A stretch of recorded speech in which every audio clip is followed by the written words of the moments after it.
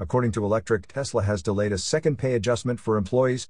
Initially, Tesla announced wage increases, but some staff were unhappy with the changes, especially reduced stock compensation. Morale among engineers has dipped due to compensation not keeping up with inflation, and some are leaving for better pay.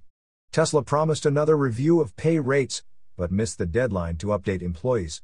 This comes as CEO Elon Musk negotiates for more voting power at Tesla, hinting he might focus on AI at his startup xAI instead. The situation raises concerns about talent retention at Tesla, with stock performance down and Musk's leadership becoming more divisive. You are listening to UON News.